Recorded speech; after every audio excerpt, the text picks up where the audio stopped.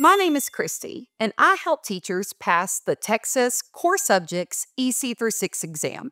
And today, I'm going to help you. This video is going to prepare you for the Core Subjects EC-6 Science subtest. And this video is going to cover 3 things: what's on the test and how to study for it, the most likely concepts that will be on the test, and we're going to look at a few practice questions. We've got a lot to do, so let's get moving.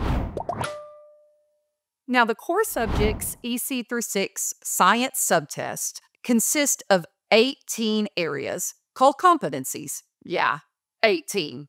It's a lot. That's more than any other test in EC-6. Maybe we stop here and take a deep breath. Okay, now we're ready. And don't worry, I hope you make sense of all of them. Here's the list of competencies as they're given to you. But we can clean this up a bit. Competencies 1 through 6 relate to science instruction and general overarching science concepts. Let's group these and call them Domain A, Teaching Science. Competencies 7 through 10 include forces in motion, physical and chemical properties, and 2 on energy. Let's call this domain Physical Science. Competencies 11 through 14 cover information about living organisms. So let's call those Life Science. And finally, competencies 15 through 18 relate to Earth and space. So let's call them that. Whew, much better. Each of these domains contains an entire section of science education. But don't worry, we'll break it down piece by piece. And to test each of those pieces today, stay with me to the end and check out our test-aligned practice questions. First up, Teaching Science. Now, while TExES doesn't officially tell you how many questions are in each competency, it's about 2 questions each. And since this domain has the most competencies, 6 of them, it has the most questions on the exam. The first competency is pretty easy. Most safety questions are going to be common sense, like wearing goggles around chemicals and glass. You may also see a question on when to use specific equipment, like a graduated cylinder. Moving on. The history and nature of science is a bit of a potpourri, hodgepodge box of chocolates. For the history part, you might be asked what someone like Newton did. For the nature part, you can't forget the scientific method. And because this is a teaching test, you'll be asked a lot about teaching kids that scientific method. One of the most popular ways is using inquiry-based learning. There may also be questions about teaching critical thinking and other science skills. Oh, my favorite, the impact of science. So the next time a student asks, "Why are we learning this?" you have that answer locked and loaded. One key thing to know: the difference between renewable and non-renewable resources. Here's how the 240 guide breaks it down. Basically, renewable resources renew. Think green energy and crops. Now, non-renewable resources do not. Think fossil fuels and minerals. Next, concepts and processes. That's not descriptive at all, is it? So let's take a look at some ideas here. Think of this area as the unifying framework. Within science, some things are true if you're studying biology, or chemistry, or physics, or whatever. For example, systems are units scientists study. That could be the human body, or a test tube, or an ecosystem. They all have inputs and outputs, boundaries, and feedback loops. There are a few others, like how form and function always go together. Things change and hit an equilibrium, and each branch of science uses various models. Okay, these next 2 things are about teaching, instruction, and assessment. First up, teaching. You'll need to know best practices using digital technology, diversity, and differentiation, increasing engagement, removing misconceptions, and fostering critical thinking comes up here again. And then after you teach it, of course, you have to assess it. Like all TExES exams, you need to know the difference between informal and formal, and formative and summative. Before we leave Domain A, Here's one last tip. Since your science knowledge will help you answer these questions, we recommend studying for the other competencies first. For example, you may be asked what resource to use to teach a certain topic or which technology fits with a particular concept. The more you know about those, the easier it will be to pick out the best choice to teach it. Whew! We made it through the first domain. And for better or worse, that was the only one focused on teaching. The rest of the domains are all subject matter content. Let's start with physical science. This is basically simple physics and chemistry. Up first, forces in motion. There are some words with specific meanings here, and they're words you might use in everyday life, but now you need to know the official scientific definition. Make sure you know the difference between displacement and distance, and speed and velocity. Similarly, you'll want to know the difference between mass and weight, all three of Newton's laws, the 6 types of simple machines, and the mechanical advantage they each provide. Got all that? If you need to brush up on any of those, use the link below to get the 240 guide. Moving on to physical and chemical properties. Definitely make sure you know the difference between those terms, both for properties and also for changes. A physical change that comes up a lot is phase changes, like going from a liquid to a gas. Here's an image from our guide. Notice there are specific names for each change, and at each phase, the molecules behave differently. Now, there's a bunch of other stuff they could ask you for this competency, but that's the biggie to make sure you know. Now, did you notice that energy is in the title of the last two? Look how many times the word energy appears in the descriptive statements. 11.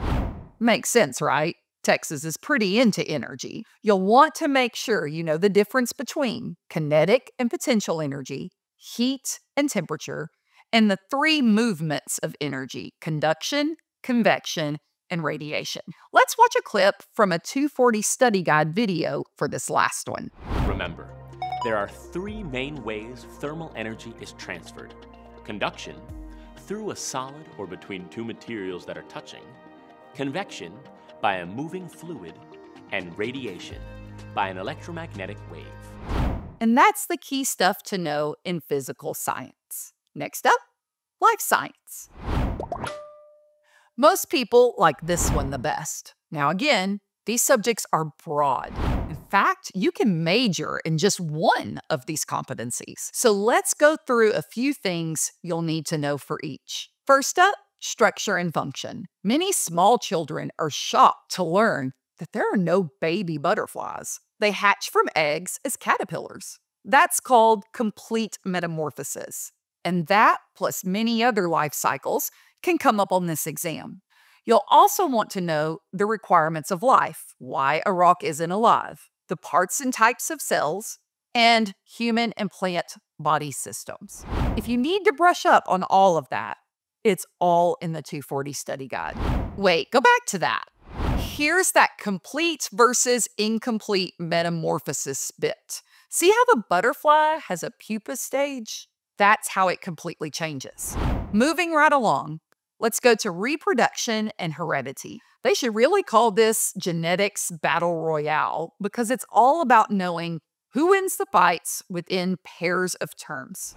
Like seriously, look at all these pairs of terms to know. That's so many.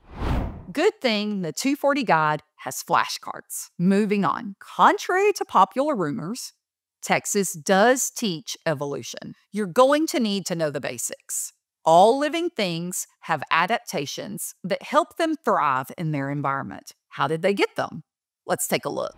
According to natural selection, reproductive success varies. This is survival of the fittest, you've probably heard of. Over time, you get more individuals with these favorable traits. And so eventually, the species gets adaptations. Also, make sure you know what artificial selection is. Last up in life science, organisms and the environment. Basically, ecology. Again, you can major in just ecology. So there are a lot of basics to know here. Let's take a look at one that comes up often: homeostasis. Homeo means same, and stasis means state. So homeostasis is the ability to remain in the same condition. Basically, how organisms balance out the condition they're in. If you get hot, your body sweats to cool off. So I'm doing homeostasis under these studio lights right now. Within your body, lots of organs work hard to maintain homeostasis, like your kidneys constantly filtering your blood. Reptiles, plants, and even fungi all do homeostasis. And that wraps up life science. We're almost done with the content, and then we'll move into practice questions. The last domain is Earth and space science. Up first, structure and function of the Earth. You need to know the names and properties of the layers of the Earth and the atmosphere. So from the inner core all the way out to space. One key layer of the Earth is the lithosphere, which forms tectonic plates. Movement within the lithosphere drives constructive and destructive processes.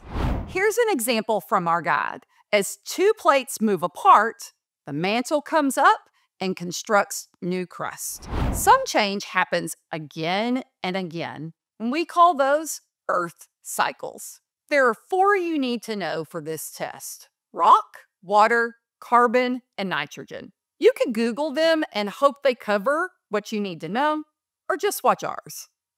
Next up, energy. Again? Yep.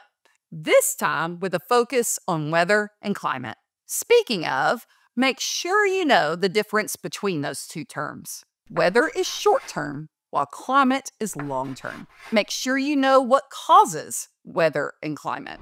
For example, the rain shadow effect makes areas behind mountains drier. Okay, last up, basic astronomy. Now, I know it says solar system and the universe over there, but the exam really likes to ask questions closer to Earth. I'm talking about the lunar cycle. Make sure you know why the moon appears differently across the 28-day cycle.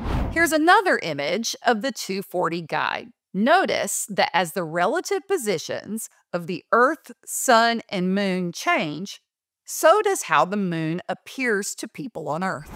And those are the big things you need to know here. Now that we've gone over some of the big concepts, let's look at some practice questions to show you how those concepts can appear on the test.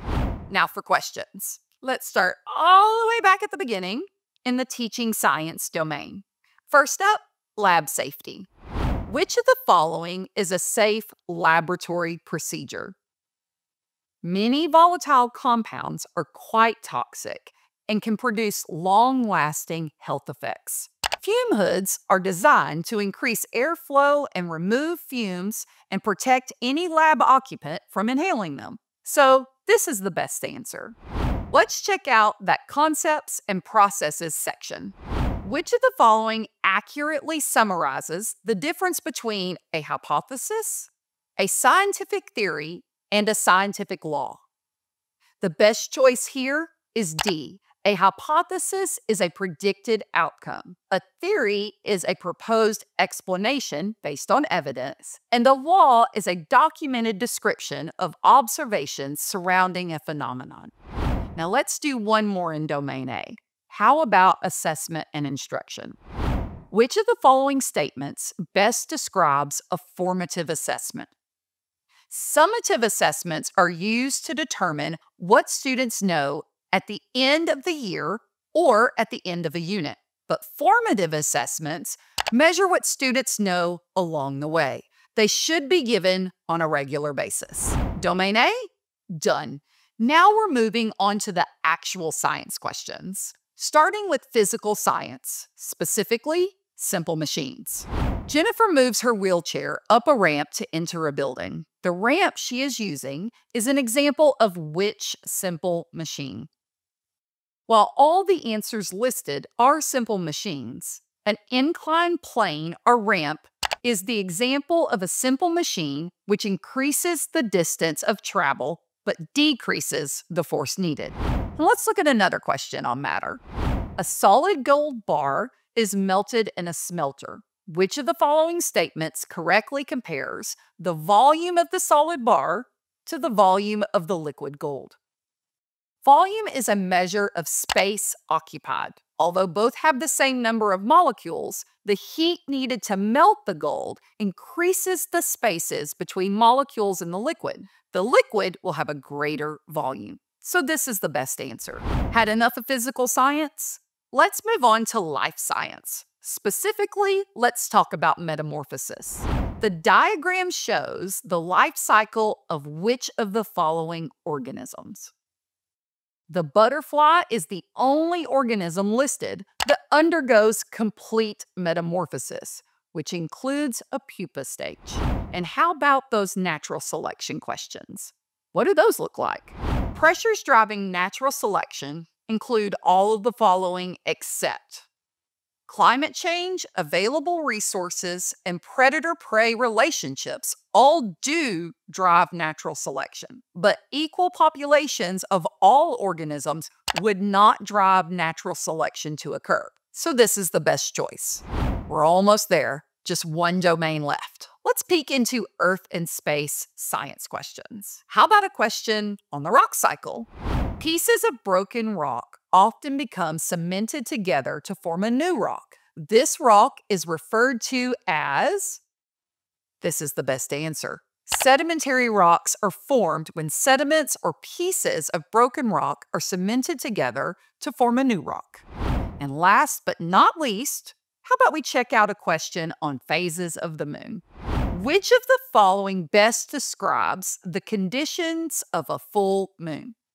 A full moon occurs when the full face of the moon is illuminated by the sun and visible from the Earth. So this is the correct choice. This only occurs when the Earth is between the moon and the sun. And that's the last of the practice questions. There is still plenty to learn. Did you know that our study guide has 402 practice questions? If you really want to make sure you're prepared for the core subjects EC through 6 Science exam, take the next step and subscribe to the 240 study guide. It has hours of videos, so you can watch and/or listen while doing chores. It's test aligned with hundreds of practice questions, so you know precisely what you need to study. And it has a money-back guarantee. So click the link below right now to get started.